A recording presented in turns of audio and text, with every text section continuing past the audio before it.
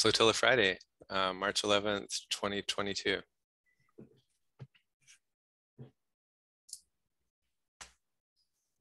Doesn't feel like March. Yep.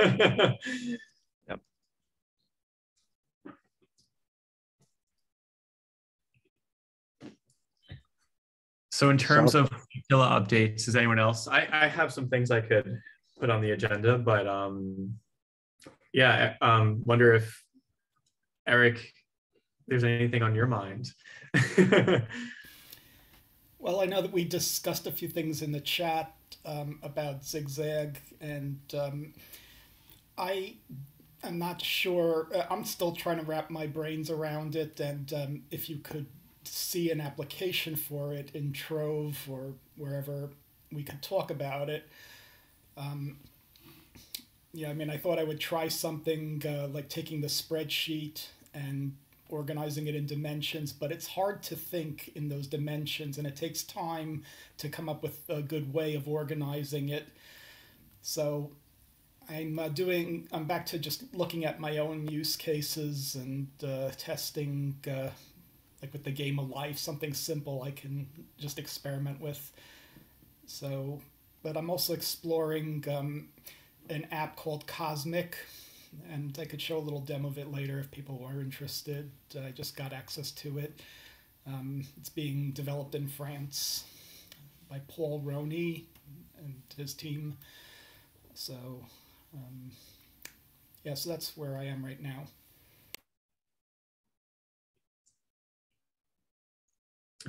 So were you able to, it's a completely different database structure, right? So it's not something that we could like put into a Google sheet and look at it there. It's just like not compatible. Yeah, I mean, it is, what I'm looking at is just a data structure that can represent the data in a zigzag structure. So there's a prototype viewer, the GZZ application for yeah, playing around with it. But yeah, it wouldn't be like a Google spreadsheet or any, I mean, it could be a database, but would have to be mapped into a database. So yeah, go with what you're working on now and see where it takes you. If you see a use case where you want to have dimensions and navigating across dimensions, like hopping from one cell to related dimensions, then we could think about that.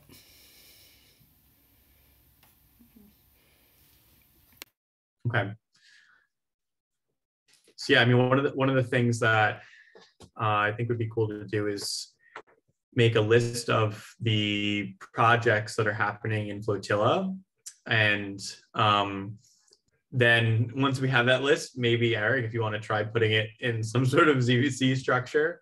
But yeah, I was thinking we could continue on. I think we started talking about last week ways to structure projects. And Pete, I know that's something that you're really interested in terms of like the ways that we actually represent different projects. I was hoping to test out the Cataport tool, which lets you take a database of things in Airtable and then basically sync/federate it onto Trove. Yeah, curious if that sounds like a cool mini task for us to work on today. But maybe we can go around and do kind of quick check-ins too. I think Eric would answer your question better than I can, Bill. Yeah, it really is up to you to define how you want to organize your stuff. So like we could have a project dimension, a person dimension, and these cells will intersect across different dimensions. But I still am thinking through the right way to use it.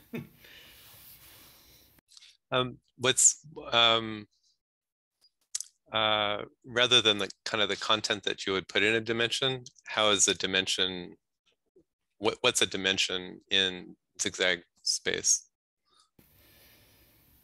Okay, well, the examples, so mathematically, it's like a row of connected cells or like an array, but each cell could only have a left and or a right neighbor in any one dimension. So like person Eric could have a left neighbor and a right neighbor in the people dimension, but I could have two different neighbors in a project dimension. But what I find is sometimes you have to make clones of cells on a clone dimension in order to get some of the many-to-many relationships specified in there. So, yeah, go ahead. A way I think of it, and I'm sure I'm butchering the concept, but a dimension, I kind of think of things similar to zigzag with tags, kind of like hashtags or something like that. So then a dimension would be a collection of tags in one, or you could have, I was going to say hierarchy, but that's not the right way to think of it. You could have people tags, which are separate from place tags. And then you could have a place tag and a people tag that have the same name, but they wouldn't collide because they're in different dimensions. Yeah, tags can be one way of implementing that meta structure on top of data. I think Ted saw it more like spatial organization. Yeah. And like he's actually the thinks corner, of it as dimensions. Yeah, like right. So like is something about like a corner cell that's intersecting two dimensions, and then he has like operations like chugging through like say like a circular list of items until you find the one you want. So he's also thinking in terms of programming spatially, like a function returning a list. He's also got a sequence. You said the left and right thing. Well, tags are just a bag, right? Yeah, there is a negward and posward direction, so it's a directed graph in a way. Yeah. The navigation system I always wanted for a music player was I'm listening to I'm listening to a Blondie album, and so maybe the next song I want is another song on the same album, or maybe the next song is another song by Blondie, or the next song is she's doing Rapture, she's singing Rapture, so I want a song that's also pop rap. Right. Yeah, if you have those connections in your graph, you can get to those other songs. Yeah. Or other things, like Blondie the Brownie. Yeah, yeah. Mm-hmm. Right. Does that help, Bill?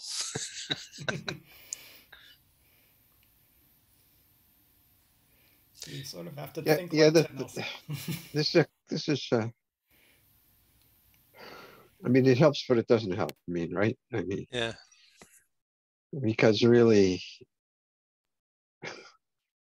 we're in this like I don't know, this complex soup of all kinds of things. So the idea about once you say you're going to organize your information, it's like, okay, so now you already have something now in mind that will organize it. You know, like you can't have any data if you don't have a model. Yep. My other example, if there weren't humans, there wouldn't be a temperature scale. You know, there just wouldn't be. The only reason that we have temperatures because of, we made them up, built thermometers. So there's something really interesting, but I don't know this. It's kind of a mathematically kind of a math primitive more than, so the way to figure it out more is to play with one of the navigators. And I don't know that anybody's done an amazing job of like, oh my God, we have to use zigzag here because it solves XYZ problem. We haven't quite got there yet. Eric's trying pretty hard. Yeah, I guess I'd like to, well, I don't know. You all are going to be able to be more efficient. But I'd like to see, you know, a problem we have for which this is a solution. It's a decades-old question. Yeah, well then, because then you would actually have a solution and you could determine what, you know, new problems came along with, you know. Now, could you build Doing a it. manual solution? Like if you had index cards, and could you put string between index cards and make your own solution or something like that? Well, I mean, I've sort of done that in the past. I It, had all kinds of weird ways of organizing information when I was using paper. I think what Bill said is what's the use case? And if I understand the use case, then I can go, oh, okay, I get it. I get why zigzag is better than. Yeah, I'm still trying to figure that out as well.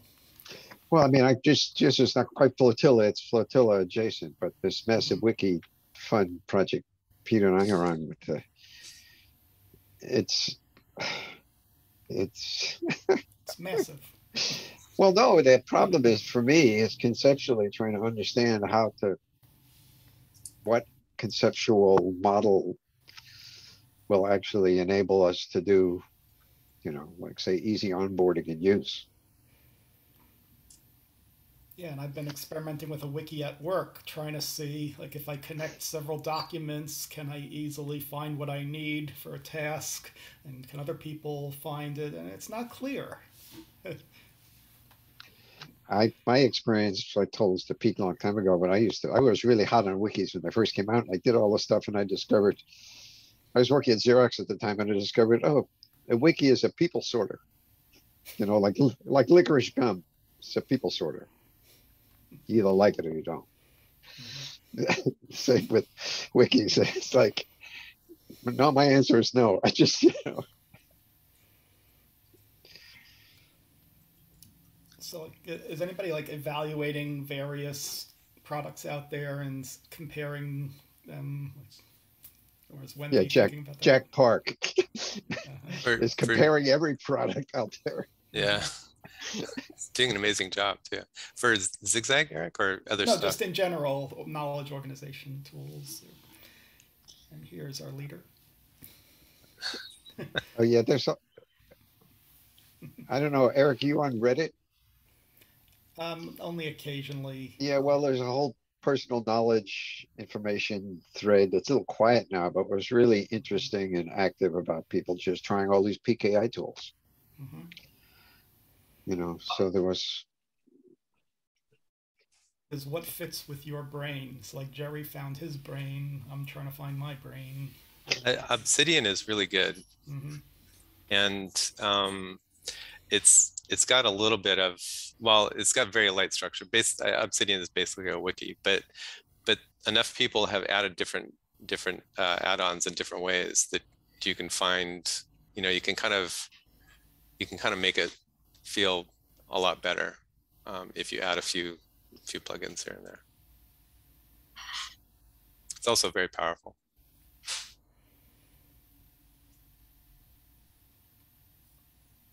I've got a couple kind of check-in things.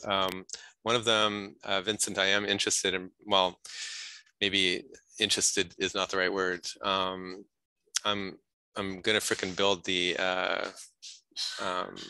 BPD project database. And I'm realizing I want to do a graph database. And the reason I wanted a graph database was because I ended up with this weird fractal project scale thing where, you know, you have bigger projects and smaller projects, and I don't know, the right way to do that is with a graph database. So then the graph database I'm thinking of would actually be Airtable with one table, one thing that's, you know, the link table. So then the question after that is, I know that we've gone through a couple of different ways of visualizing graph data. So I guess I'm interested in that.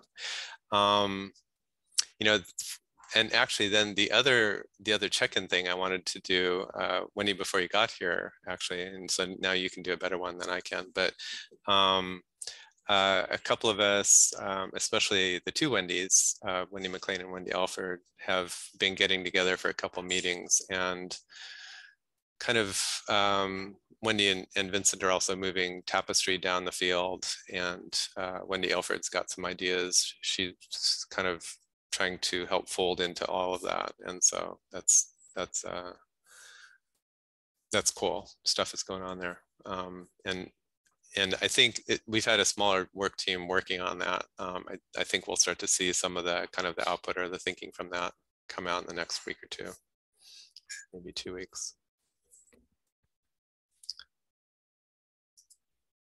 Yeah, I'd love to give an update on that. That'd be great at some point.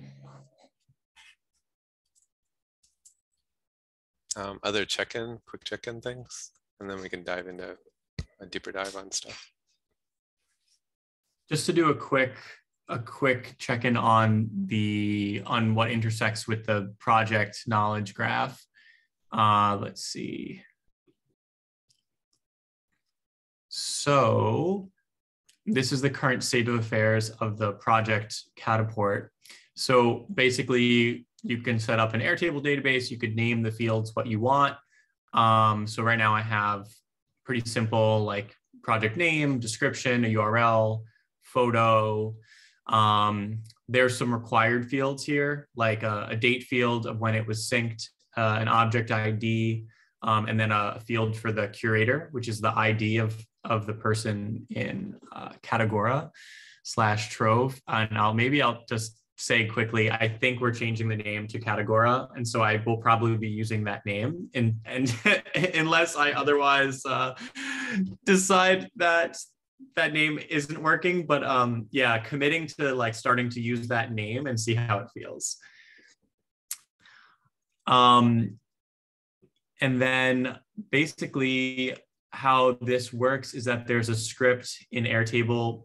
Airtable has these two widgets. There's one called automations, which is like if this, then that. So like if someone edits a record, then do something else. And they also have something called apps. And the apps, you can go add an app, and they have this scripting block, which lets you build code within Airtable.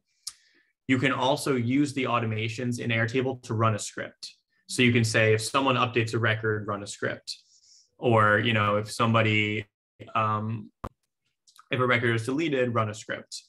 So yeah, basically the code here is just mapping the fields. So it's saying the topics field in Catagora is called topics. The title field is called name. We could change it to project name. It could be what this project is called. And then you would just kind of map the fields. And then there's also some additional like text fields that you can add, which don't have to necessarily map with this structure, and it'll still sync. And so yeah, you just set up the kind of the table and the view that you want to sync. So you can like filter this table by like only the public projects and then run it on just that view. And so when you click run, then it basically will, if the project is not created, it'll create it. And if it is already in the database, then it will update it, and it will change the date here to be last synced, like, you know, a second ago.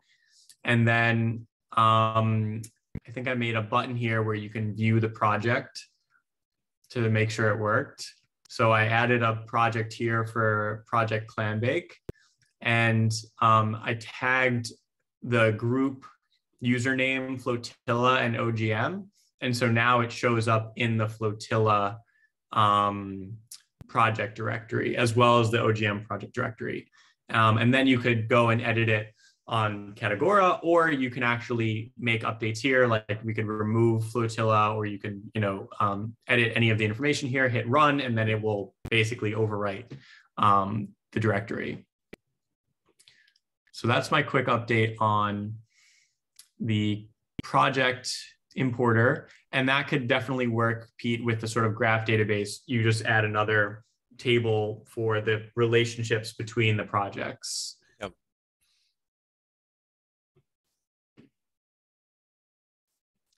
The IDs you're using, they're bubble or? Yep. And it looks like a Unix time, and then the letter, and then another big number, which is, so the ID here, I can, oh man, Zoom's doing this weird thing where it's not letting me get back.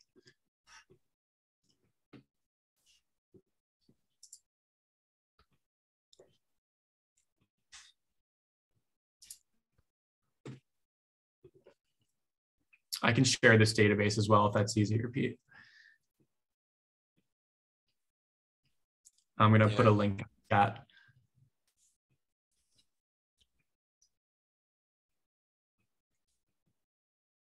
Okay, here's the link.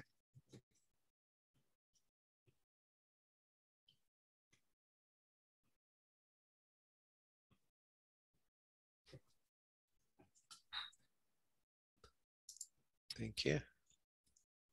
And yeah, so the how I have this set up, it's the ISO time, date, and time fields. And then this object ID. Here's an example of the object ID. I think it's the, it always has an X in it.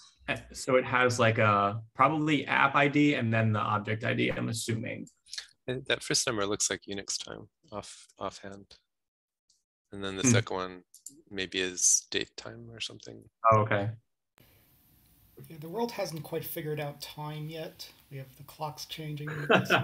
Yeah. And there was a Zulu time issue in my office. Yeah. All this ID stuff, it'll all be in UTC. So yeah, this equals this.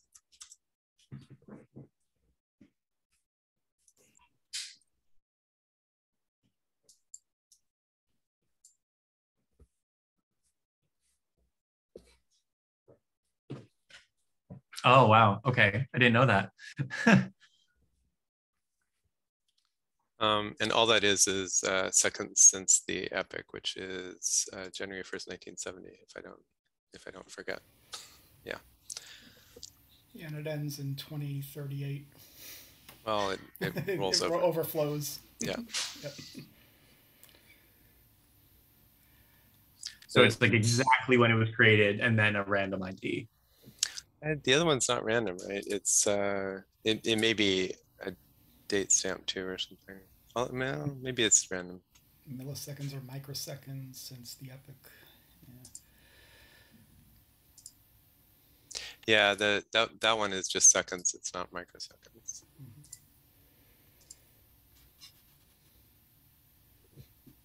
Is there a minus for expressing previous to 1970? Nope. No, it's just some excerpt on, you know, the universe is expanding. It's just some like, well, just grab a distance and, you know, take some numbers out of it. It's like the system time that a Unix system has. It's the clock for Unix basically, and so it's not meant to be. It wasn't meant to be a date interchange format really. It's just what your computer thinks is the current time. So the other weird thing is it's seconds, which back in 1975 or 1980 or whenever they decided to make that format, seconds seemed like a fine enough resolution, but nowadays everyone's like, oh my God, a whole second? I can stuff like, a million events into a second. I don't know what you're talking about. But which microsecond, right? Yeah, I had problems on the mainframe because of that. Yeah, see, they never asked a dog, how long is a second? Oh, I got time. So if you put all the Unix clocks on a rocket going towards the speed of light, they'll slow down and then we won't reach it. Yep. But we'll be a billion years in the future, so it won't matter. Okay. So thanks, Vincent. I'll play around with that, and I'll play around with a graph database. Yeah, feel free to add other tables if you'd like. Okay. Herding cats, Michael. I'm just seeing this. So that's different from like gardening the data. That's going to be like, all right, we need to get everyone together, right? Well, with gardening, you have to build fences to keep out the rabbits and other pests. That's great. Did I tell you about my aspirations to create a NFT project called Impact Cats? That's a good one. There'd be cats all with like each one, right? Like has like a different persona. So like there's an astronaut cat, and that's like in the space industry. The impact cat would be like the social justice warrior. And then if you buy it, then you fund projects in that space. Actually, Star Trek is including cats in their shows now. Oh, really? Yeah, Discovery has one. Yeah.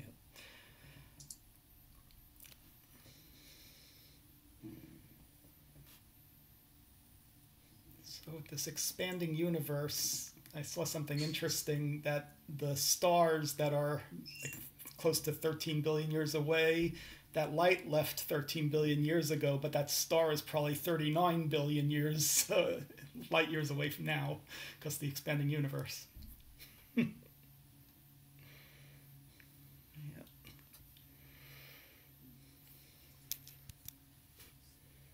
So Wendy, do you want to share any updates on the tapestry? Yeah. Do you guys feel complete with the stuff you were talking about before? Because all that kind of went over my head. So I want to make sure you guys Complete enough for now. Yeah. Okay. All right. So I thought what I'd do earlier this week, we shared the first kind of little prototype. I guess that was just Wednesday. And then I did some updates in Figma. So what I'd like to do is show you guys Figma and maybe get some, if people are interested, we could get a little conversation going around a couple of the questions that are a little bit different than your traditional questionnaire kind of questions. It also gives you a sense of kind of how we're organizing things and just, do we feel like we're missing questions? Ultimately, my goal is to create a prototype that is on the simpler side. So I love if the conversation starts to cycle out, like that's totally fine. But then at the end, I'm going to want to go, okay, like what are the questions we can do a little more quickly if it seems like some of the questions are relatively complicated or getting at complicated information. And Bill's, are you fighting off your dog? Like, Trying not to pet him. Yeah. Xander's like, dude, I don't know what you're doing playing with that box thing. Play with me. I want him to basically just be on the floor next to me, but so I have to wait for him to like stop doing this and then give him a treat. It's like ignore right. the You can't right. You can't give reinforcement for the bad behavior. Yeah. But occasionally I end up putting my hand on his head and he's like, genius, that worked. All right, here, I'll share my screen. So first, I've learned that I love not Flotilla. I love that too. Figma, that I love Figma. It's so close to Photoshop that it took me maybe 5 minutes to figure out how to use it. So Vince and I have been doing a lot of our layouts and stuff and Figma. So this would be the opening little image just to orient people. And we'd been talking about making sure that people kind of are coming at answering the questions from the perspective of what we want to contribute or what we want to share or what sort of gifts we want to give to this community. Later, I see the tapestry being a potential for matchmaking of things, but I wasn't starting there. So we were starting with it's just the contribution side. And from a lot of angles, people were liking that.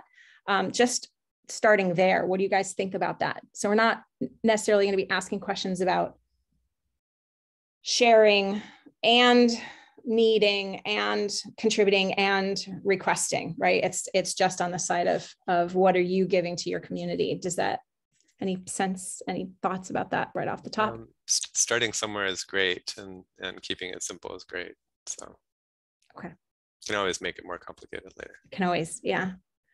Then a little profile thing pops up that because I'm working with Vince, it's really nice, right? We can integrate with Trove and now Categora. So if people have their information in Categora, then it'll pre-fill, which is nice. And so I think Vincent and I are going to talk soon about, is there any other information we might want to pull in from Categora and give people an opportunity to maybe edit or change things if they know they're going to be sharing it with a particular community. And then I'm going to skip and go down here. And then I was thinking, because of my conversations with Wendy Elford, it might actually be nice to just have a separate section that's just for my story and start. So, one way to do the survey is to really start with categories and help people frame their thinking. And another way to start is to go with just a story, like what would you like to contribute, and kind of help them think about it a little bit with this section here. And then just let them tell a story or brainstorm. So if you would read that for a second and just tell me what you think of, right? You haven't really contributed anything else. And what is this? Does this feel too open?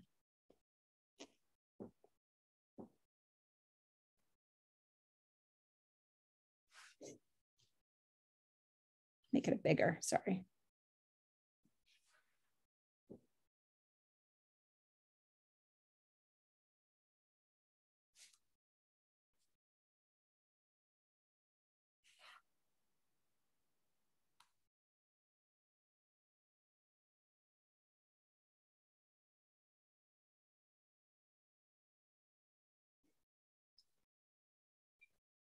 So, oh, I have an idea. Can you put in the chat for me, like a phrase or a sentence of the kind of stuff that you would put in the open field? Like maybe, 15 seconds of just typing something in and give me a sense of what your answer would be here. That would be very cool.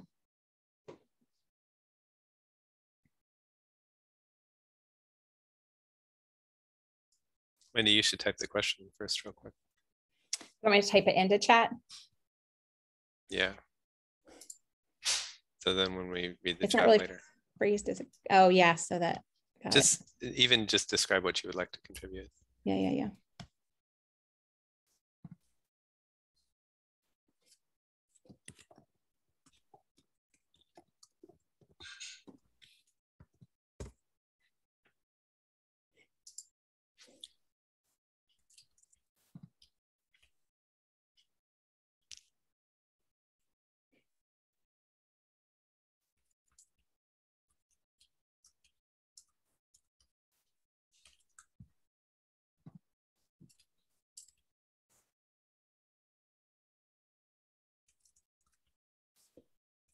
Thanks, Bill.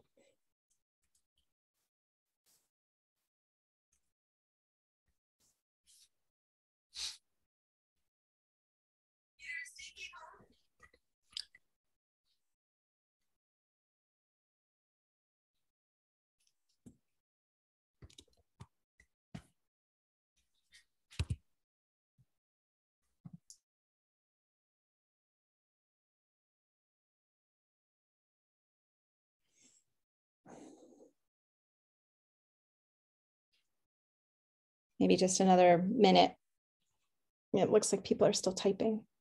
And if you didn't submit something, but you're not planning on submitting something, that's fine. Just like throw a finger up so that I know.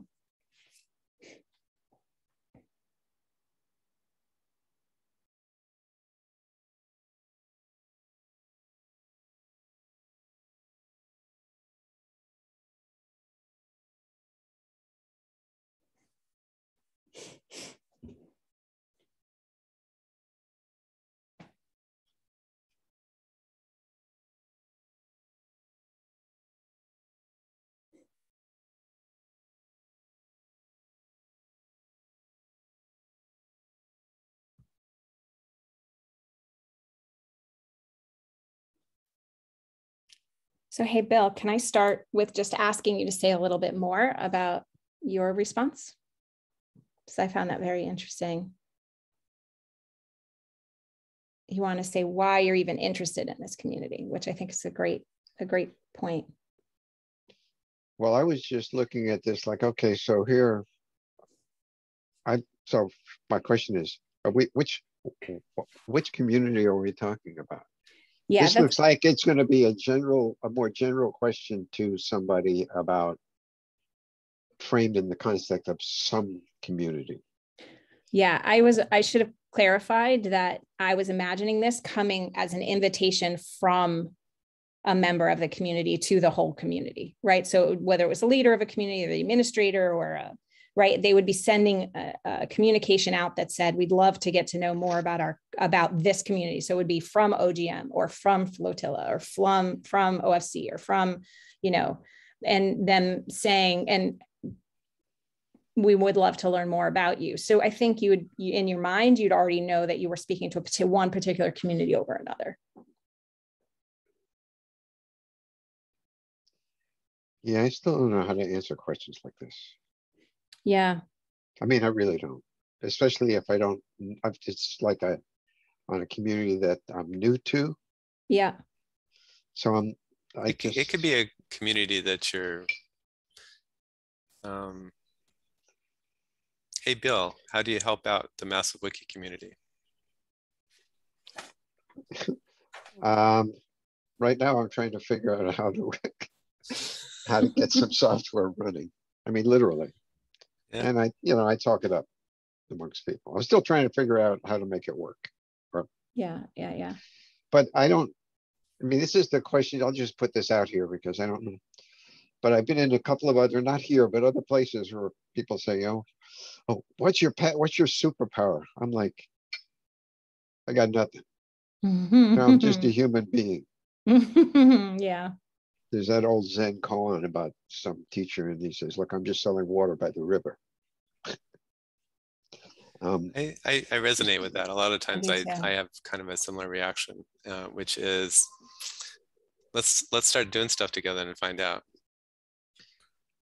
Yeah, because partial for me, it's like each time I get involved with something, if it interests me, I'm going to actually learn something. Yeah. Some new piece about myself that I can actually put into practice, or that I need to erase from my list of, don't do that anymore. Yeah. It's kind of like I could tell you what I've done in other projects, but this is a new project. So we're going to find out together what I can do and how I can help. This could also be an optional. Sorry, go ahead. Yeah. Go ahead. Sorry, I did feel like this sort of calls for this sort of generalist, like, what are you? I answered it in this sort of generic bio way. Like, I don't know what about what I do is going to be useful to who.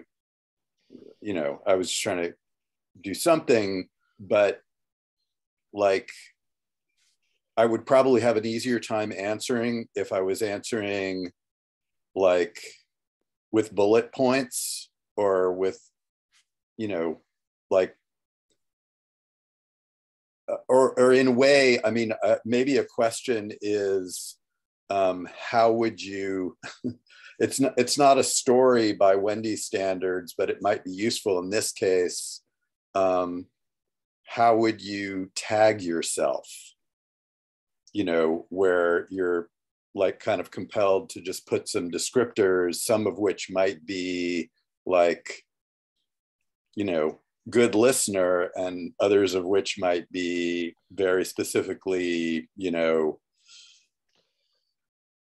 conversant in X programming language. So yeah, I don't know if that's helpful. It is. Thank you.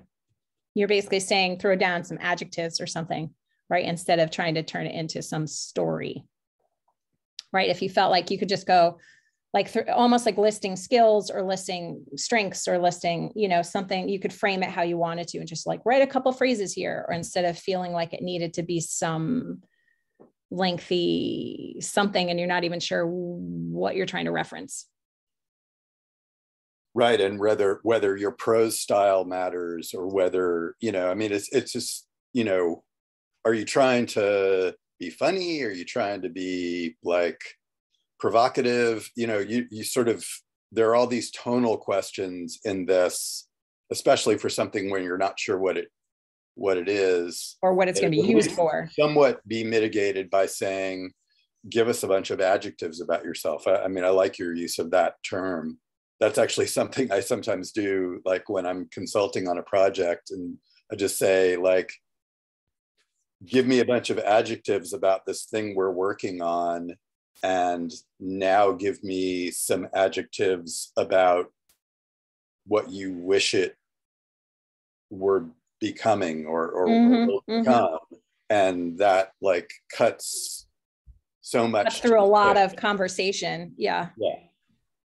Yeah, I like that as an option too. I'm wondering too, we could give, I'm wondering what you guys feel of this concept. Is it possible that it's kind of two different ways to approach it, right? One, some people want to know the categories that they're going to be applying later to frame what they're going to say. And some people just want to say it and then frame it, put it into the categories later. And I'm wondering if we give people an option, like, would you like to tell us a story about yourself? Or would you like to, I don't know, we'd find someone, categorize it sounds a little, would you like to see the categories that we're going to be weaving, and because Vincent and I, every time we play with this, it's like, well, couldn't we just give them like the sectors first, or the, to help, or the type, like whether they're going to be doing an interest or an expertise, couldn't we give that to them first?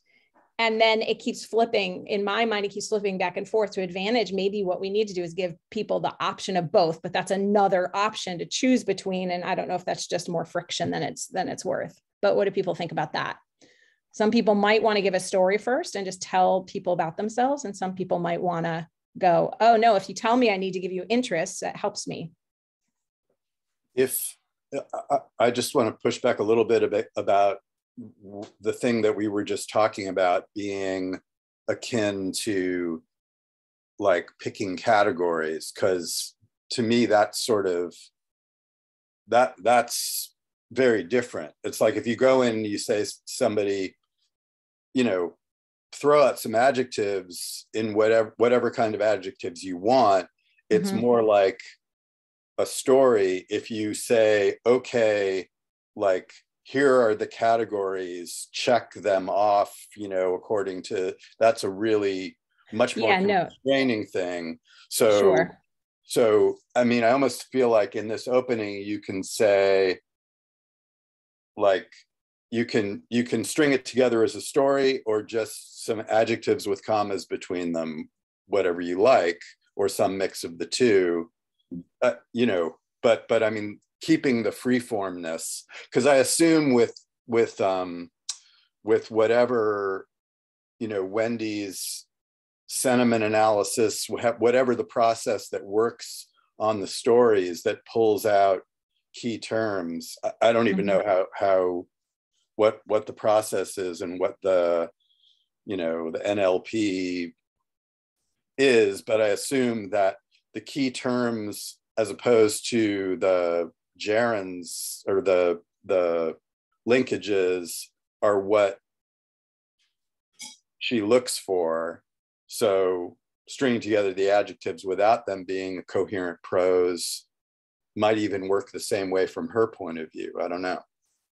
Yeah. Thank you for that clarification. I actually didn't mean that I would want to turn the adjectives into some sort of way of categorizing. I actually thought your suggestion to put in a list of adjectives or something similar as a way to phrase it to people in this spot would improve this question a lot. And then I guess I was jumping ahead and saying, for someone like Bill, who's like, it does maybe, or people like that who look at this part, list of adjectives or not, and go, this is not my kind of question. Like, this does not work for me. Like, this is not the way I like to think about myself or describe myself. So what is it you're actually looking for? Who end up in that frame of mind, that maybe they would prefer skipping this and going right into, things where they can see how they're going to be categorizing things so that they feel like they're, so I was just, we're going to end up doing both. We're going to end up asking people about a story, and we're going to end up asking people to kind of synthesize it and categorize it a little bit. And I was wondering if maybe it was wise to give them the option up front, and then they can do whichever they want to do first. It doesn't matter. So anyway, that's just, we can play around with it. And maybe that's something we can also A/B test as well. So does anybody else have something they want to say here before I move on? Because I'd love to show you a couple other questions. Vincent and I both. Yes, so I really like what Eric said about like, yeah, wanting to know what type of profile is it. And I think the power that we have here is that, you know, we get to design the tool to be able to afford whatever type of interactions we want to create. And like when you go on Facebook and they say like, you know, what's on your mind, that's like kind of guiding people to answer something in a very, you know, a certain way, right? Like a status update or something that you do like constantly. For me, what I would like to see is more of like a kind of combination between a now page where it's like a story about like someone's whole month of like what they're up to, or like a project that they're working on that's just in an idea stage, that it's not far enough along that they're going to like create a project and like, you know, put it out there in like a directory, but they also are not at the stage where it's just an idea. They like there's some energy around it and you want to be able to put it out there in the world so other people could find you. And it doesn't feel like it's far enough along that you could like post on Facebook, because it's, yeah, like, or LinkedIn, where those platforms are kind of all about, I mean, at least for me, it's like if I don't push something on LinkedIn that's like, I feel like it needs to be polished to be on LinkedIn, because like Eric said, you're like putting your best foot forward, like people are going to like look at that. And so the question about like what do we want to actually see about each other, I think should determine how we actually design this. Like what are the ideal responses that we would want to see about a community that we're in, that we don't have right now with the current tools. I think that's the question that for me would guide the design of the tapestry. And I'm imagining being able to kind of see, like when you first start the tapestry, almost some like kind of like those like testimonial cards on a website where you can see what other people say about it, like, and you can like click through them, except like you could see some people's responses, like, hey, these are what other people have responded. And like I would love to create what are like 3 example responses that would be really incredible, that would actually draw someone in to reach out to someone and actually collaborate. And you know, going beyond the kind of like stream of information and like in kind of group chats, but also not as detailed as like a project listing. Somewhere in the middle is where I think I would like to see it go, but I'm curious what other people think.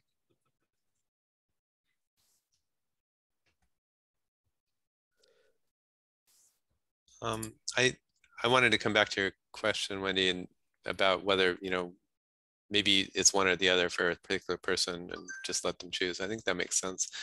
The thing that occurs to me is the way that I would want to solve this it's similar to the way that I think about people using directories. And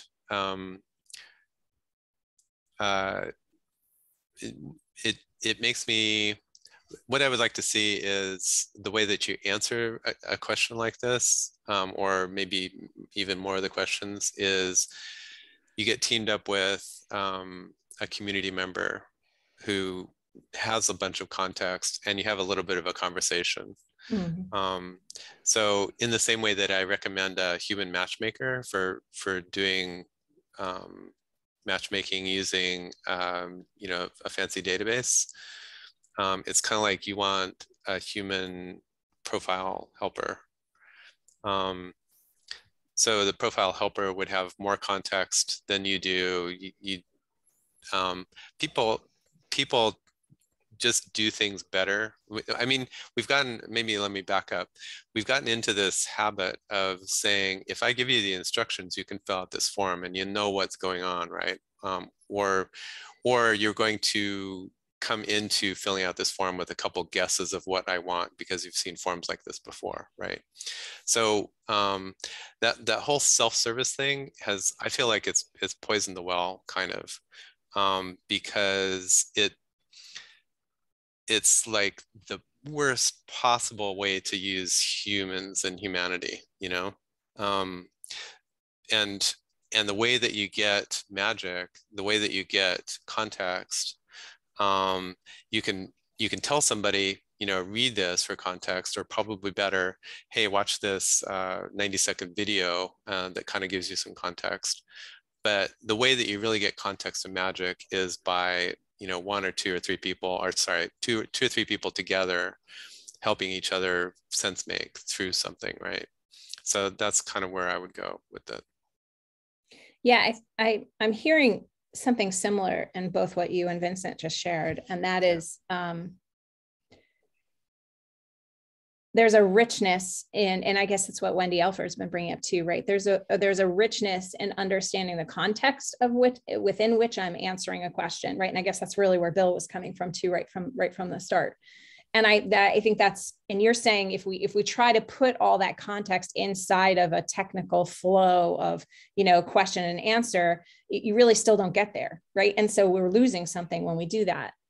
And I'm thinking, right, how do we, I'm not looking to replace, I guess it's interesting. I hadn't thought about it this way, but my true intention is not to replace that interaction. It's actually to enable more of that interaction, right? So that you and I maybe for the first time discover that we both really are working on something similar. Now we can actually talk about it. So it makes me want to go back to thinking, okay, maybe this is getting too complicated. Maybe we need to simplify and really ask people what they're already willing to share. Like what's already top of mind, what's already easy and right. And we could do that in so many different ways. And I always imagined it as people would be confused, right? They'd get to a certain degree, they do the best they could filling out the questionnaire. They get to the tapestry where they see how it all fits. They see how their piece fits and go, oh, I see what other people are doing, or I see the framing of this better. Wait a minute, I want to go change this piece. I want to add another here. I think that's naturally going to happen no matter how good we make a questionnaire, even if it's the best questionnaire we could have ever made. I think that's going to happen. And that's what I like about it. Weirdly enough, I'm not looking for one set of data, then we're never going to talk to you again. I'm looking for it to be an entry point. And I think that's different than a lot of questionnaires in the sense most questionnaires, you collect the data and everyone moves on. This is really just an onboarding, and it's not going to be perfect, and it's going to be a little bit fuzzy. And then you're going to get into it, and hopefully your community comes back to this tapestry on a regular, this tapestry is constantly being updated. And so that's kind of what I was thinking in terms of how it could work. And that goes back to your point, Vincent, about putting some samples on there. I think that's a great idea. I think it would really help people if they could say, you know, over on the side, click some samples from other people. And of course we could pre-fill them at the beginning, right? Where stuff could pop up. Oh, that's what they're talking about. Right? Like, oh, I could, you know, and it would help spur me on to share similar things. I think another way to kind of help that process would be to have, instead of answers that get like burned into the tapestry, if the answers were something that got overlaid on the tapestry and I could play around with them until they feel like they fit. Mm-hmm. And then I could say, oh, let's lock these in for a couple weeks. So, you know, so then the filling out the form is kind of like, you know, here's some examples. Just go through this pretty quick and write some stuff in quickly. Don't make it very dear, you know, just hack it real quick, and then click preview, see what your stuff looks like on the tapestry, and then click, you know, edit again, unclick preview, and go back and change it, and keep doing that until you feel like you've made it, you know. Yeah, so we had, let me just show you, our review is going to be this, something similar to this. Oh, wait, I can't, oops, need to zoom out, there we go. Where it was going to be a little bit like this, right? Where you get a chance to review what you've, of course, these are all repeating just for. I think you but actually want to see it you're talking in about the in the tapestry, tapestry, right? Yeah. Yeah. do you also thinking, because I love that, do you also think that it would be useful if it was you and with everyone else's answers, or just you, how you and are? everybody else's answers. Yeah. So you get to see it all. Yeah. Here's me in context. And most people, I think, would actually like it if that's a view that only I can see, right? Right. Okay, I've just made myself look really stupid. I hope that's not public, right? You told me that it's okay. I can make changes and nobody else sees them. I see them, and I see how the tapestry is changing because of me, and then I can lock it in and make it public. Yeah, I think that's a great solution. I still don't want to get too far away from having two people do it together. No, I think that's an option too. And I think, you know, the things like having some examples, or the top of mind thing is kind of like saying, tell me the things that you've told somebody else in the past week or two, or, you know, what do you tell other people? It's a way of kind of by proxy having the computer say, remember a time you were with another person, right? So I think I'd like even better, let's get two people together and do it, rather than having a proxy for it. There's people just do things differently when they're, you know, when they've like being with somebody else like turns on your community bit, right? As opposed to my I'm all alone at my desk thing. Yeah, for me, that would slow it down, right? Like I would actually not do that, especially if I was new to the community or early with the community. Why wouldn't you do it? For the same reason I don't like talking to the bank teller, and I'd rather just use an ATM. Like I've always been that way. Like it's not that I'm averse to having a conversation with somebody and for someone else. So I think the thing to do is to dig into that. Why wouldn't you do it? I am totally like you. I will always take the self-checkout line at the grocery, and I'll always take an ATM instead of a bank teller. But that's a different kind of situation. Mm-hmm. I'm doing something where the bank teller and the grocery checkout person are supposed to be robots. They're not supposed to engage me, and we're not supposed to have a conversation. It's supposed to be a rote interaction. So I'm going to get faster, better, you know, less. I've got less problems with my empathy coming out, less problems with me feeling awkward about when they ask a question, how am I going to answer? You know, when they ask it, how are you doing is a hard question for some people, right? Because it's like, well, I would tell you, but then you don't want to know that. You were just asking. Anyway, this is different. This is not any of those situations, right? It's not a situation where I'm talking to a robot helping me into the community. I'm talking to I'm talking to an auntie who's going to help me join this community. Right. And I would have no trouble doing that. Right. Personally, I think if I was presented with a questionnaire and it said, would you rather talk to would you rather talk to somebody? Like but that's the wrong setup, right? So what are you thinking then? Like, how would you get into a person if you start with the questionnaire? Maybe you're not thinking about starting with the questionnaire. I want to fully. Then I wouldn't start with the questionnaire, right? In kind of the same way you said, oh, sorry, Bill, we're missing the context. I would have sent out an invite that answered your questions about, you know, the context of the community. It's kind of the same thing, right? It's like, hey, you want to join the community? It helps a lot if we can know who you are. Could you, whatever the digital equivalent of, you know, here are our community welcome wagon people. Could you set up a date to have tea and cookies with, you know, one of them? Take your choice, right? However that works. I don't like, but you know, we want to get to know you as a community. Yeah. Instead of here's a questionnaire to fill out that will go into our database, right? Yeah. It creates a completely different kind of connection. Yeah. Yeah, and maybe that's a way to do it. I also was thinking, if one of the, and it could be by community too, right? Like if the administrator of the community who sets this up, let's say, wants to run it that way, I could see that being one option, right? And then another option could be trying to set out, I'm just wondering how, if one of the goals for me, one of the goals of the tapestry was to try and help communities who don't have a lot of bandwidth through the administrators, right? And now the administrator needs to have a one-on-one conversation with each person in order to fill out the tapestry. That would slow things down again as well, although it would create a much richer result. So I don't think that this is an opportunity. One of the questions I always get with this is, but Pete, how do you scale that, right? And it's like, you don't want, this is something that you scale in a community way. You don't scale it through leadership or admins or anything like that, right? Anybody in the community should be able to help you join the community. Gotcha. And maybe not everybody, but it's not something that is something that you want to do a role specialization for, really.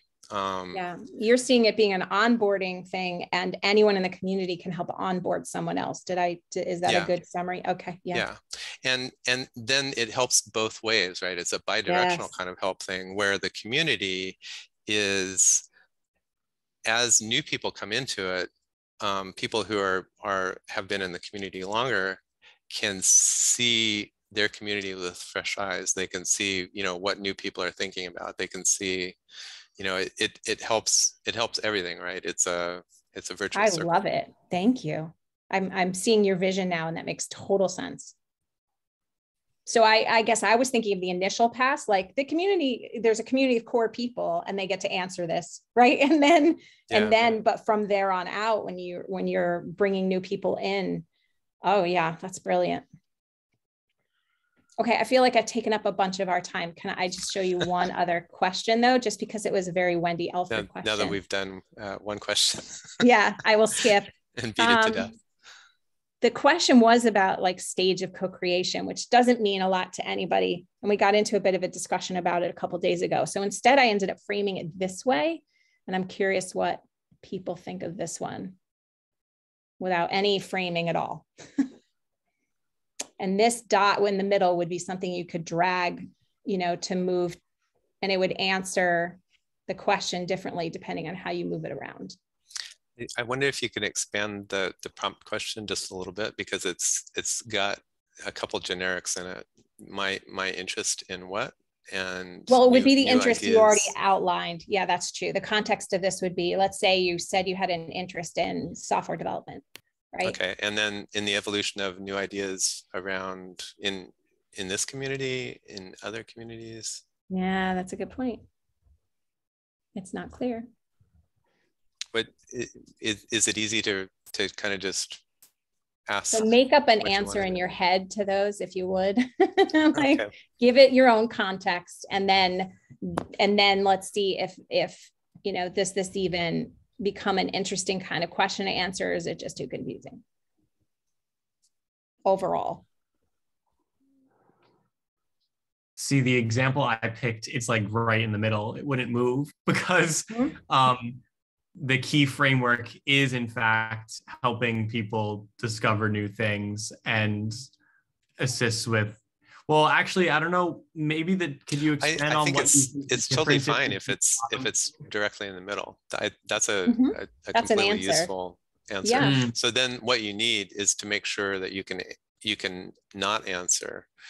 So almost like a checkbox, this doesn't apply or something. Yeah. Yeah. But I guess the bottom two feel like they're, in the way that they're worded, a bit similar.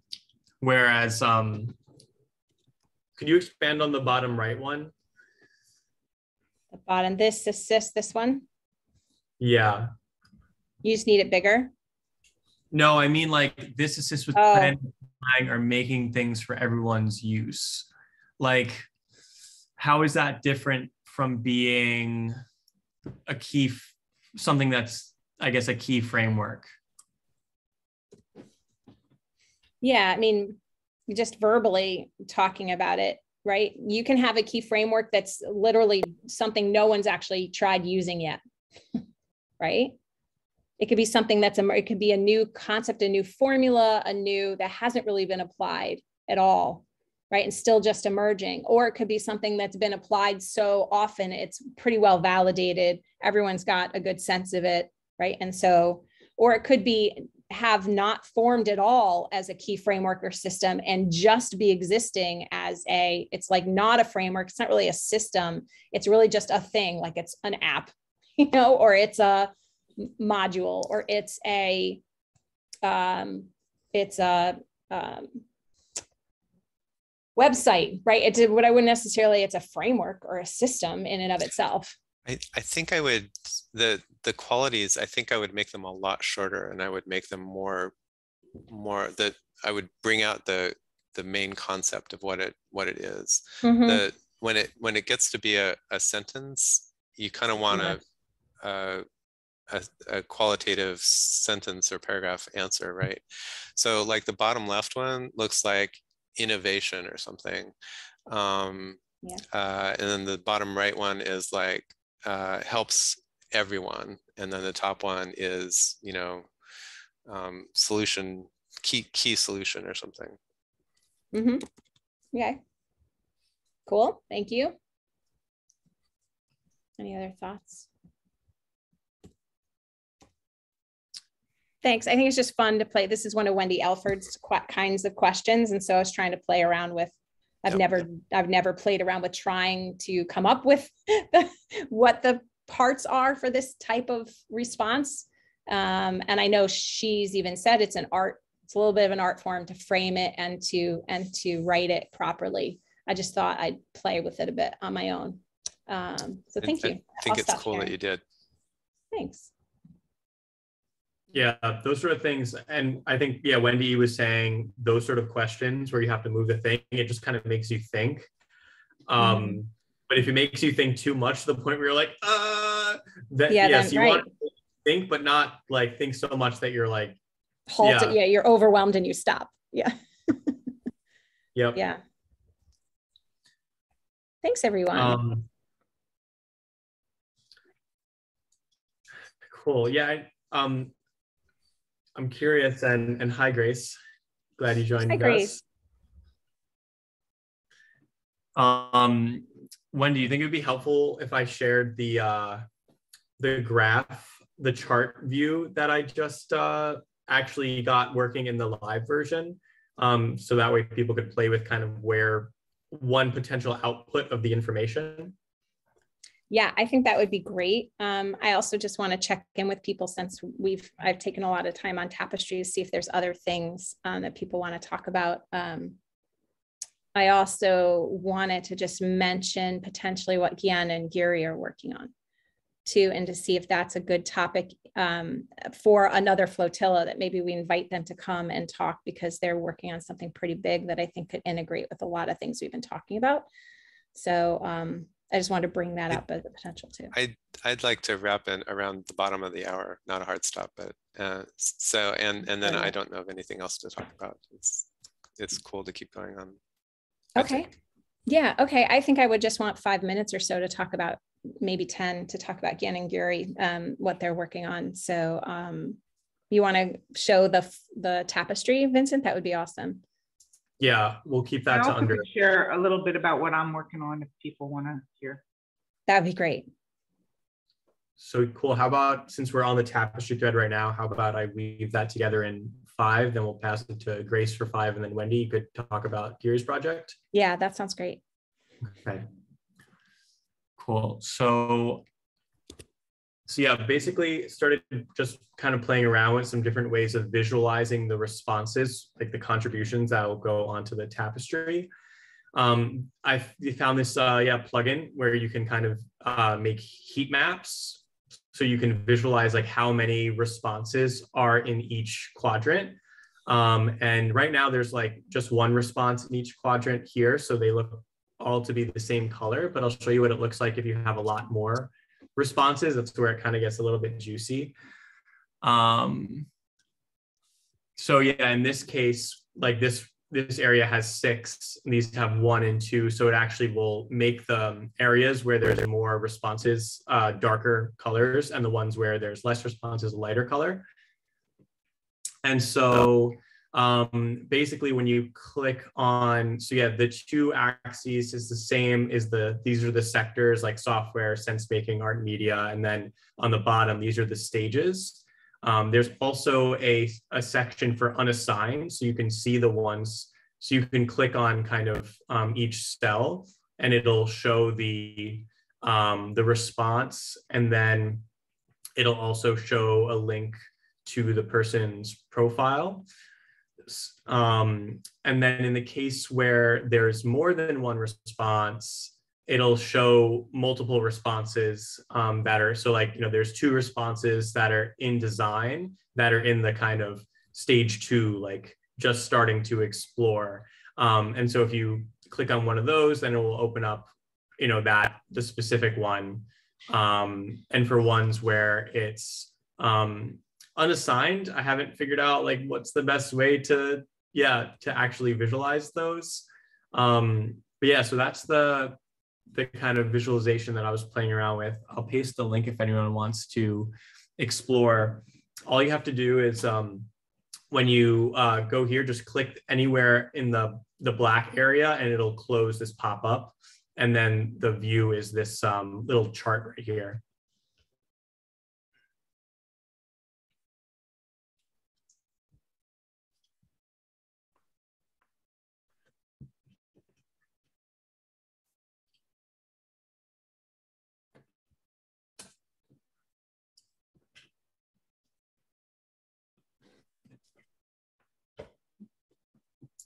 Heat map's cool.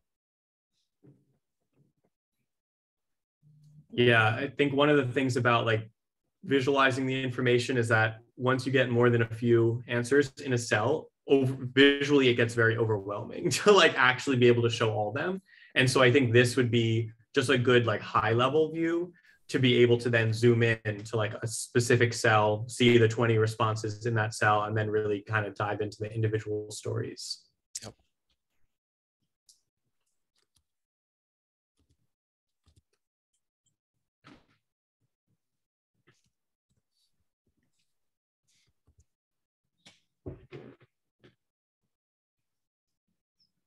So yeah, I don't know, do we want to take a few minutes to play with the heat map? I think we just finished that prototype. So any feedback would be appreciated to kind of make a next iteration. But yeah, I think once we have some actual more stories in, then that heat map view I think will be better. It's kind of, when you're doing design, it's interesting because it's like you kind of have to keep building different versions for the scale of the information as it increases. So this one is kind of not as useful when there's not a lot of responses, I would say, is kind of what I've realized.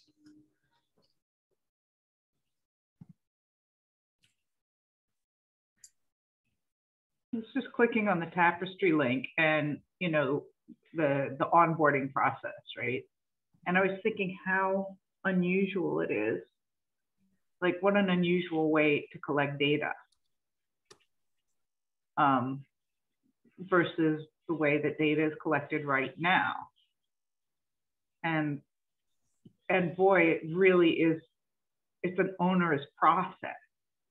So for example, even just something like, can we import your LinkedIn data and have you highlight some words, would be a lot easier than tell us what you're interested in and what you're good at. Like, I've got all that on my LinkedIn profile, right? So I get the move away from things that collect information on me without my knowing towards things that I get to say what I want to say about myself. But it feels like, it's like saying, well, we don't like whatever it is, like we're just going to go back to knitting our own clothing because we don't like importing all this stuff from China. And I'm not really for that. Like, I don't think that as whatever it is, decentralized Web3 people, whatever you want to call yourself, like people who are trying to break out of the current system, that we should throw out the really intelligent things that we've got that are much better at understanding what we want and what we're interested in than like me trying to remember what it is that I wanted to say. And I also feel like the prompts are a little bit weak. Like, it might be fun to have a manual data collection process, but with kind of periodic prompts, like, have you seen this movie? Or, you know, and what did you think of it? You know, or like, just tell us one short story about what, like, the prompt of like, what would you like to be interested in? I just want to die when people ask me that. Like, one more system telling me, what would you like to contribute to the network? I'm like, you know, it's like, my career is pretty long, man. Parenting advice is on the list too, now that I think of it. You know, maybe the prompts need to be more, I don't know, fun. I want fun. You came to the right or wrong place.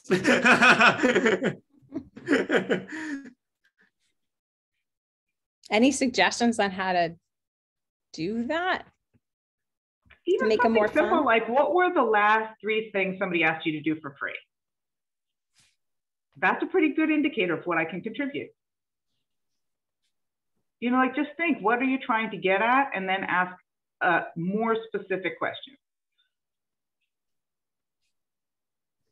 When was the last time somebody thanked you for something you didn't even know that you had done?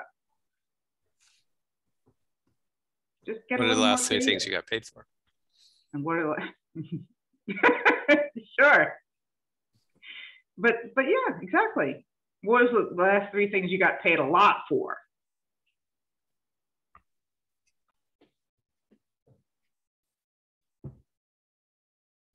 Yeah, I don't like that last one at all. Maybe you're not getting paid enough. No, I don't like it because it makes the separation between who you are at your core and what you do for money. And hopefully we're getting to a place, where those two things are not separate.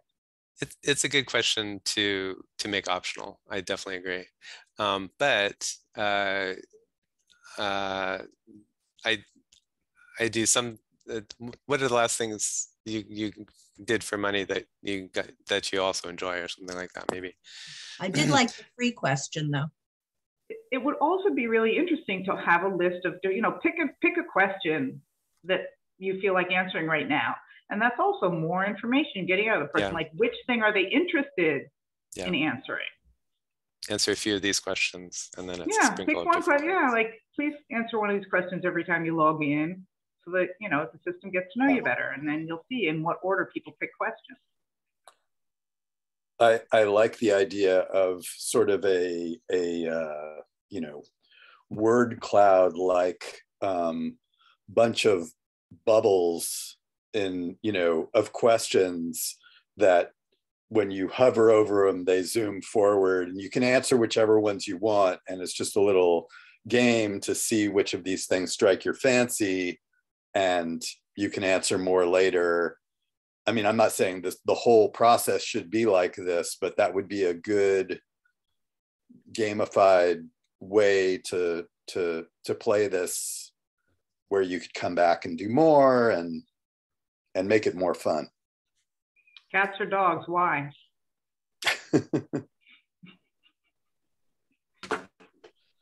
Yeah, I like that idea of being able to add like lots of different questions. And yeah, Grace, I think so. One of the context of the tapestry is like within a community or across multiple communities, being able to have these kind of responses that can be visible to people in lots of different communities. So when you go in to a group for the first time, you can kind of see, like, you know, where everyone is in a different kind of map than geographical map, but a map of the kind of stories in a way that's not just like scrolling through a feed of posts, but that something that you can constantly be like building on top of. And so, and yeah, and we're working on building it to be integrated with Categora, previously Trove. So you can I think if you're logged in, it'll pull information from your profile, so you don't have to kind of constantly fill out a lot of those main questions. So that's just like two pieces of context there. And Wendy, yeah, I think you had something you wanted to add.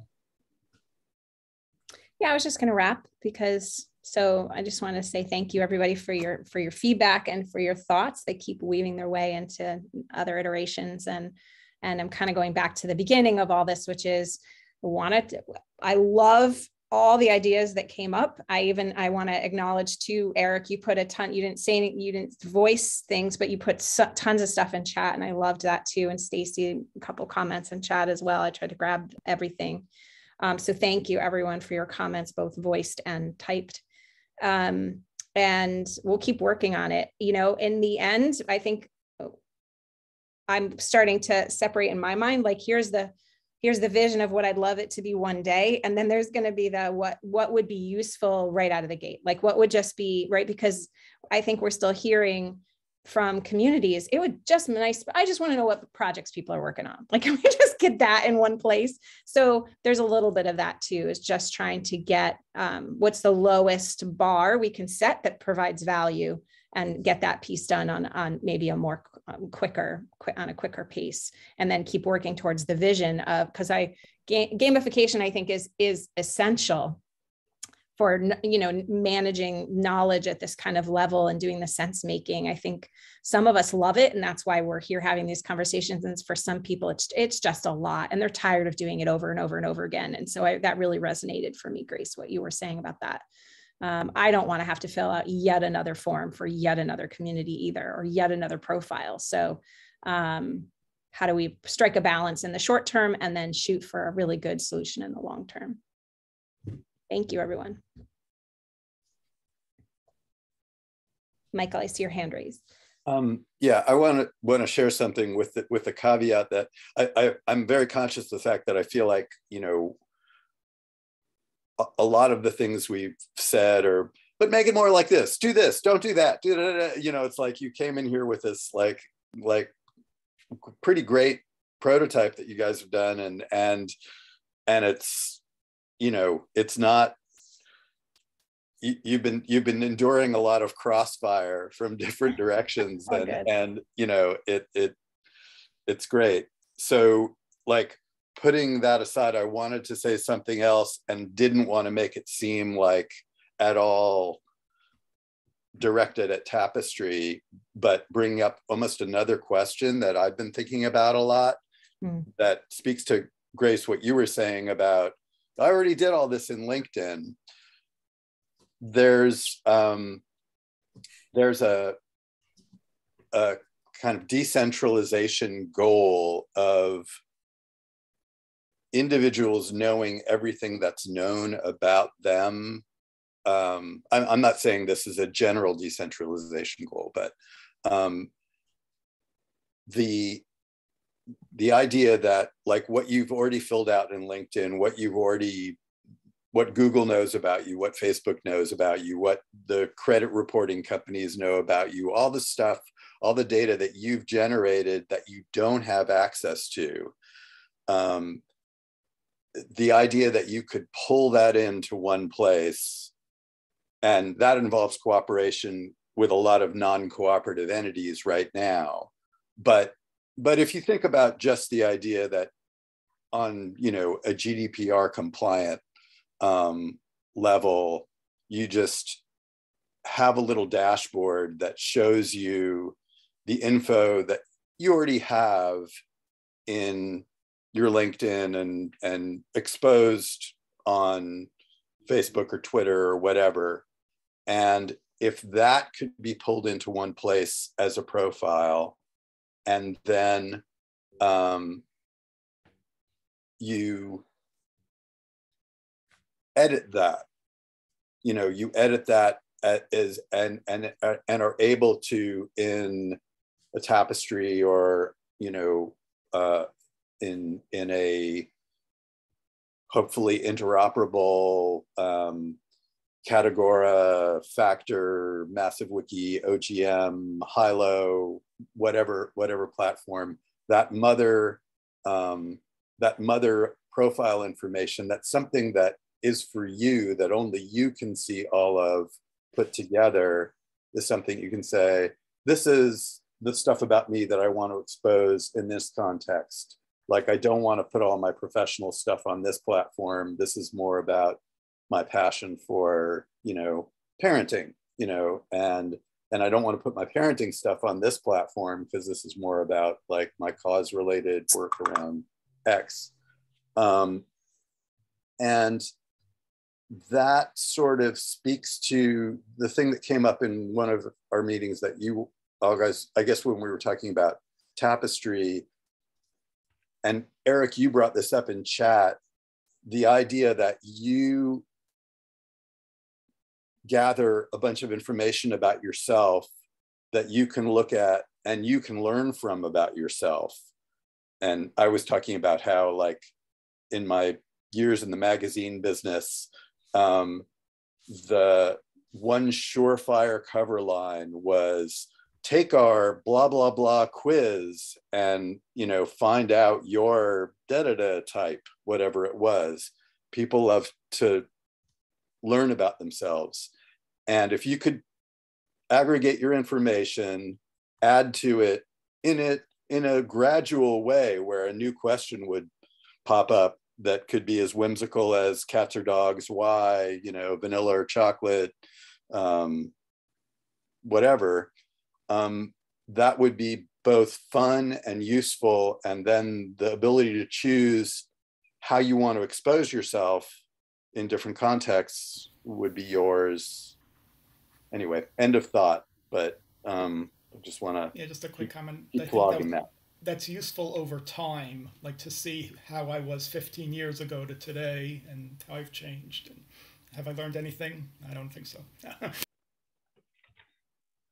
I would also say that it's a slightly naive view of what your data looks like and how interpretable what the computer thinks of, like what an AI program thinks of you is to an individual, and the usefulness of an individual's data detached from the comparison of that data to other people's patterns. Like if you had to ask a computer, why did it show you a picture of that thing that you want? Like the answer is not a human understandable answer. But I agree conceptually with everything you're saying. And in particular, all the facial recognition data and the biometric, like being able to know who's got that and retract that from that system that Eric posted, which made me go, oh my God. But I know those are everywhere, right? Everywhere.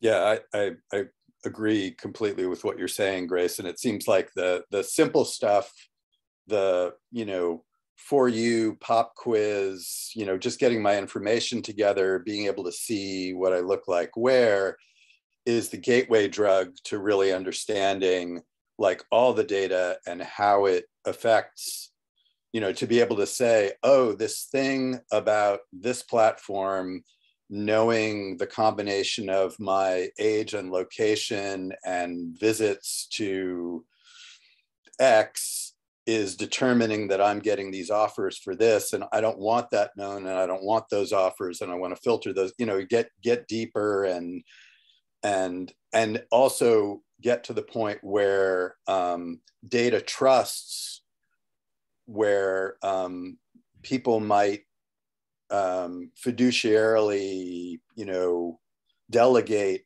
some of the responsibilities for their data around something to some trusted entity, the way they do a financial advisor or a lawyer or a doctor, would be in their power to do. Like, I don't understand this.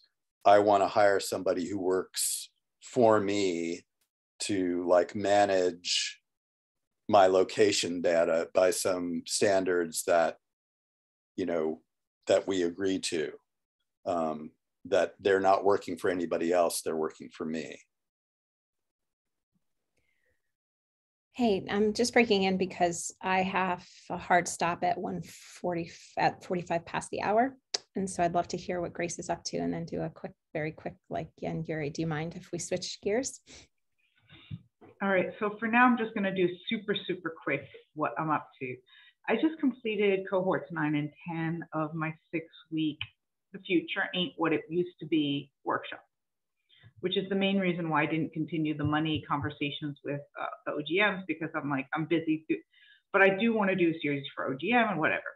And at the end of this, a bunch of people got very pushy about, you know, we don't want it to end, and we want you to create a community. And I'm like, I do not.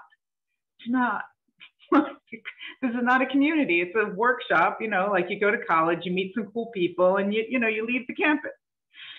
But what I am going to do is to add them to the CSC Mattermost.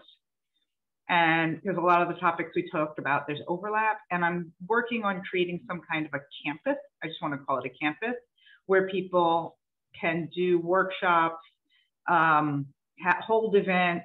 I'm going to probably use, whatchamacallit, Vincent, you know, whatchamacallit, whatever that is, where you walk around. Topia. Topia. And I'm actually thinking about moving all my meetings into there, like moving in a little office where I sit in my office, and when the door is closed, like I'm in Topia, and then I come out to the coffee house, and people can run other courses and other workshops and other stuff there. So kind of a co-stewarded campus. And yeah, and putting my workshops also on a kind of a running basis where you can look at do the curriculum at your own pace, and then come every week to the weekly group, and then sit at the table for the week that you're at, or the table with the coolest people, whichever, you know, you feel like. Nobody's gonna, but anyway, so yeah, so that's what I'm really working on, is trying to think about how to use some tools to come together. And maybe I'll just do a quick, like what I'm trying to avoid thing. I'm taking a Spanish class right now. And this is my centralized location where I get all my information about my Spanish class. Well, not quite all, but let's just say, okay, here's the events that are listed for me with my language. And then this is the app that I'm supposed to download on my phone and do. And then this is the other app that I'm supposed to download on my phone, or click this link. Oh, it's not a clickable link. I have to copy and paste it. And then here's some theoretical stuff, like about like, oh, if I want to understand how language learning works. Oh, wait, there's another link for another app that I'm supposed to learn my stuff for. And then, oh, there's the 10 steps. These are actually related to the number 2 app, and these are the steps, but I'm really only supposed to do up to 5, but not up to 10 until later. And then here's my plan. You can see on some days I do the blue thing, on other days I do the dark blue thing, and the light blue thing, and the yellow. I don't know what they are. And then here, in case I don't know what they are, here they are all written out, and I can check off the ones that I've done each day, and they like update. I'm not up to week 3. It's an empty toggle. And then, oh wait, there's one more thing. If I go here, then every time I do a lesson, I'm supposed to type it in here and then say how much percentage I understood at the beginning, and how you can see how excited I am about filling out this form. And just in case that wasn't enough, there's another document, which this is where my teacher for each session writes down everything that we've been talking about. And as you can see, none of this has how I paid my receipts or any of that other stuff. And that's what I'm trying to avoid on my campus. So I'm looking for tools. So you're saying you don't want to have a separate task manager, project manager, password manager, CRM, invoice software, and then you have to have another software just to manage all those softwares. Yeah, and then as you could see by that thing, that was manually put together by somebody. For each student, he has to do that. Yeah. Right? Like, it's not like my program is copied to the next student. So that's just an idea of what I'm trying to avoid, and why I thought Flotilla might be a good place for me to hang out a little bit. I'm so glad you came, Grace, for that particular example, because, you know, Vincent knows and Grace knows, I sent out an email that just went, oh my God, we have to talk, because Jonathan Sand, who both Vincent and I know, took your class, Grace. And Jonathan's been working with me. I've been working with Jonathan to work on some user interfaces. And on the side, he went, oh yeah, I'm taking this class, but I didn't know it was yours. And so it was by circumstance, really, that he and I in a conversation, oh, wait, no, you're talking about Grace. I know Grace. Like, it was one of those. And so it's just funny. So, and I think he was one of the ones really asking for a community to last afterwards.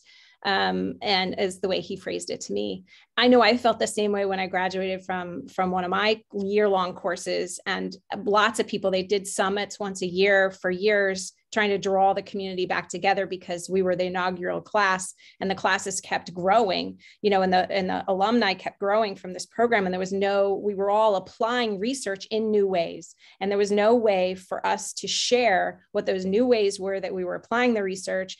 And there was no way to cross-pollinate, and there was no way to synthesize, and unless people made individual relationships and followed through on them, and that was not happening so much. The group tried all sorts of different ways to do that, and it just kept falling apart. It's just too much time. So I bring all that knowledge forward too of my own experience and wanting to create a space where people can do that knowledge repository, knowledge sharing. And I'm hearing it repeat now in your story, and I'm hearing it repeat in some of the other people that Vincent and I have been talking to. And so that's what made me want to reach out to you too. And I'm glad you brought it back to this, to Flotilla. I think there's definitely some things that could be done. Would it get to one unified thing? That is for the discussion. But in my mind, I see a flow emerging that is starting to repeat itself of the people who do the teaching need to just do the teaching, and then when the community emerges from that teaching, they need a place to then almost separate from the teaching, but woven back into the teaching when possible. Then they need a place to share and collaborate and discuss more and take the learnings even further. And then there maybe is other connected universes as well in terms of that. But I'm seeing a need for that, and I'm really glad you're bringing it up. Thank you. There also need to be a couple of other flows. One of the flows that's interesting, like they're like, Grace, you create this great community in this safe space. And I'm like, yeah, but it's heavy-handed. Right? At the end of the facilitation, then I want us to be equals in terms of what we have to contribute and teach to one another. During the facilitation, I don't want us to be equals. You guys, you sit down in your chairs and behave, right? And you don't want that either. You want someone to create the space in which something happens. And so there is that, like, that's a flow that's important. Who's facilitating when? And Vincent knows what happens. I totally screwed that up the first day I spent with Vincent, right? Like you need to have that understanding. Who's in charge right now? And then the second flow is the money thing, which is I'm really interested in. I'm not interested in money, but I happen to teach in that, right? That's the realm in which I teach. And so I want to create a transparency around the compensation of the facilitation and the back end and all that stuff, as kind of an experiment in how do we create a transparency that would allow the community to understand if they are appropriately supporting their steward, their Jerry, for the sake of argument, right? Like, is the Jerry of the group getting, being taken care of by the group? Because that's what happens to these groups, is like they fall apart because the person who's putting in all the time is like burnt out. And so that's part of the like I was saying, the invoicing. It's not just the invoicing, it's understanding the flow of the money, and are we caring for our leader? And there is this kind of like, there's a weird relationship with that, right? Like they're the person in charge. They're like my mom. I don't pay my mom. I used to co-facilitate with the guy when we were really, really good friends, and it would always show up that people would be kind of treating us like parents. In some kind of like, like it was in the background. They didn't know they were doing it, but and then you're like, you mean I got to pay? You're like, Grace is okay. She's doing fine. Right?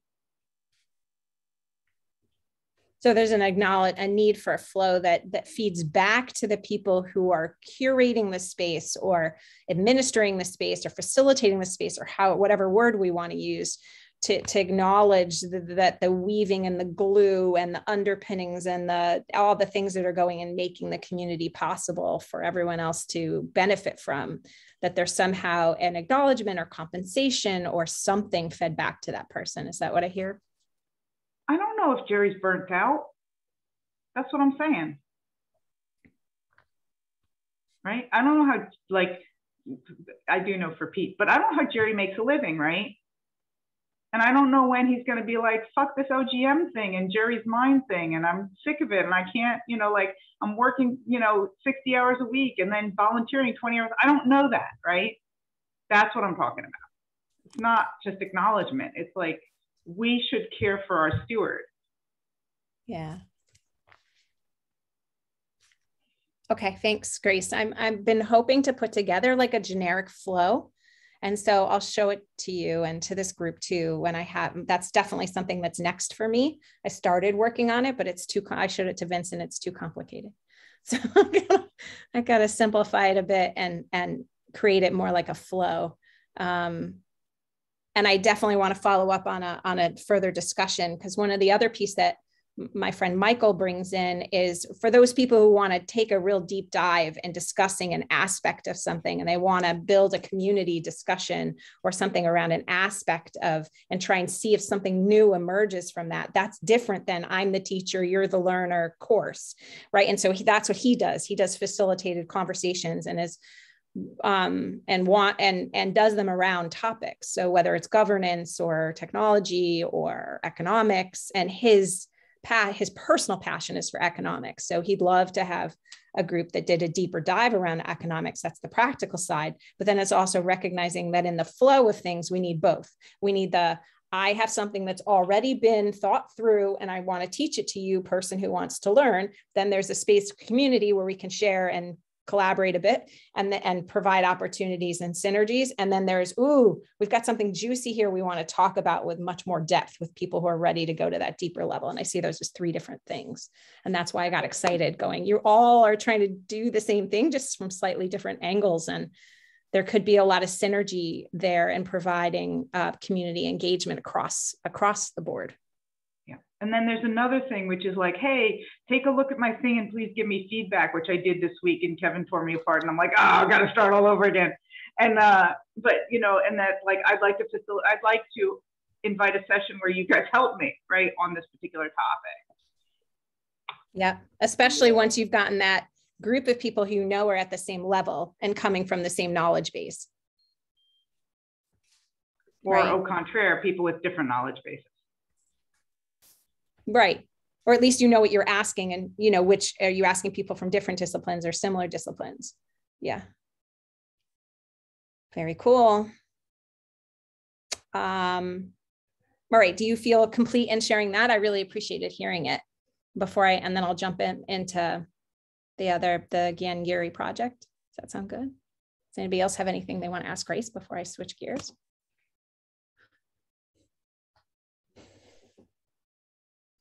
No, definitely excited to hear more, Grace. One of the core kind of themes that we end up talking about at Flotilla is interoperability.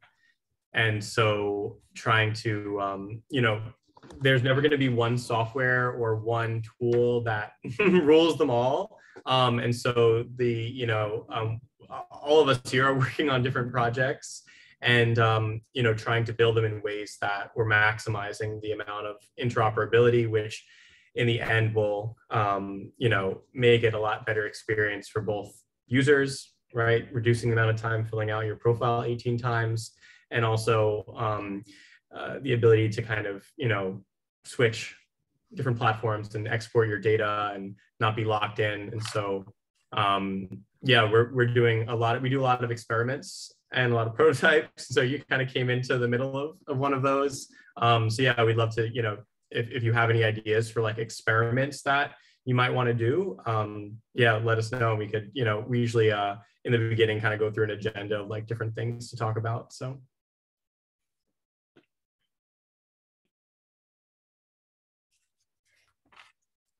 I was part of, I'm met Geary originally last year in Conversations in Lab. And then I didn't really see him much until last fall when I was in an inquiry cluster, technology inquiry cluster, which is a small group of people deep diving into conversation around how we want the world to be with new tech. And so Geary was in that group, and so was Gien, who I'd not met before. He was new to me at that time. And Gien and Geary continued to work together, even though our conversations changed as stopped as a group. And then we got together again as a group to kind of see what each other were working on. And so it was the first time I'd actually seen or heard about their work together. So Gien is a person who's very philosophical. I would say very spiritual, and has a real eye for understanding how technology can be used to advance human transformation and community transformation into action, into some semblance of action for the betterment of the world. And Geary has been working on a platform that allows for the synthesis of knowledge and the dissemination of knowledge in and around around it kind of has a different structure. So the site is called Indie Lab. They are looking to launch, and their goals are huge. They're talking about billions of people to use this platform. And so when they demoed it, my first response was twofold. It was, oh my gosh, this is powerful. This is a lot of what I've been thinking and dreaming of as well. And a lot of people had told me I need to meet Geary because he was basically doing a lot of what I've been thinking about. So it's a lot of what we've talked about in these meetings as well. And the other thing, so all that and everything that Gien was saying philosophically also very much aligned for me. And then the piece that seemed to be missing from my perspective was a little more of ease of use, user interface, user experience, design, I thought could be improved a lot. My guess, I have not talked to them at any great length. It was just a quick presentation. And so, yeah, it's Gien and it's a him, and he also goes by James, I believe, and Wong, I believe is his last name. And then you have Geary and Indie Lab.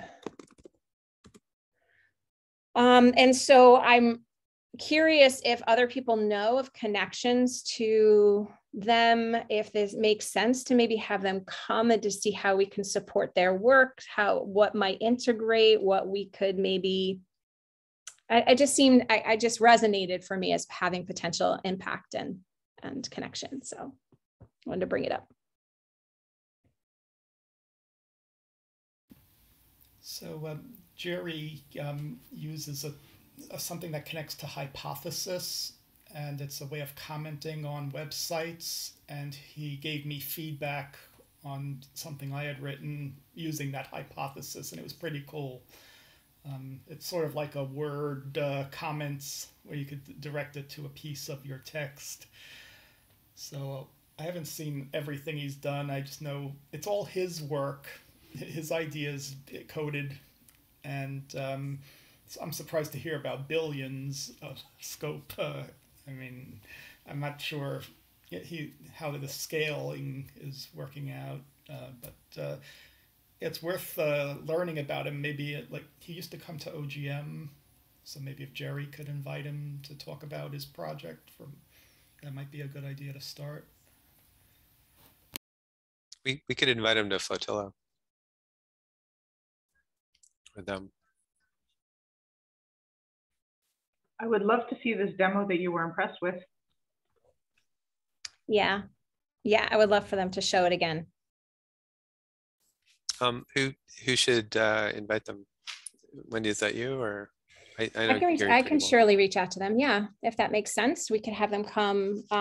Just give them the name and give them the time of week and see which week works for them best. Does that make sense, Pete? Okay, and then I'll let you know, Pete, if they pick a particular date, if they're interested in pick a particular date. It's me or Vincent or both. Great. That's easy. We could also pick another time if it's this time is probably okay. But Yeah. Okay, then I'll let them know that too. Thank you. By the way, sorry, go ahead, Vincent. Then we should put that event on the Plex. Yes. My new replacement for Doodle is When to Meet. It's working pretty well, and Doodle got way ugly.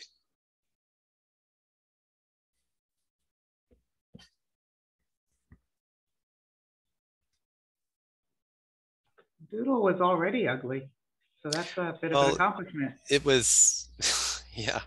Wait, why are you sharing that, Pete? To set up separate meetings or something? No, I sorry, telescoping, you know, made me think of this, made me think of that. If we end up having to schedule with Gary. I wanted to preempt, I hate Doodle so much at this point that I wanted to preemptively strike at the heart of Doodle. It got so bad, they started putting ads and stuff. They got taken over by capitalist monsters. Sorry, no offense to capitalists or monsters, especially. But anyway, it got bad enough that I actually tweeted at some point, you know, okay, I screenshotted all the crappy ads they've got at the bottom, which was from some horrible ad network. And it was like, really? This is, you guys are proud of yourself with this? You know, it's bad when I have to complain and shame. That's because you haven't compared it to like the list that when you like open the I want to opt out list. In comparison to that, it's something to be proud of. Like we have room for all the logos. Yeah. Yeah.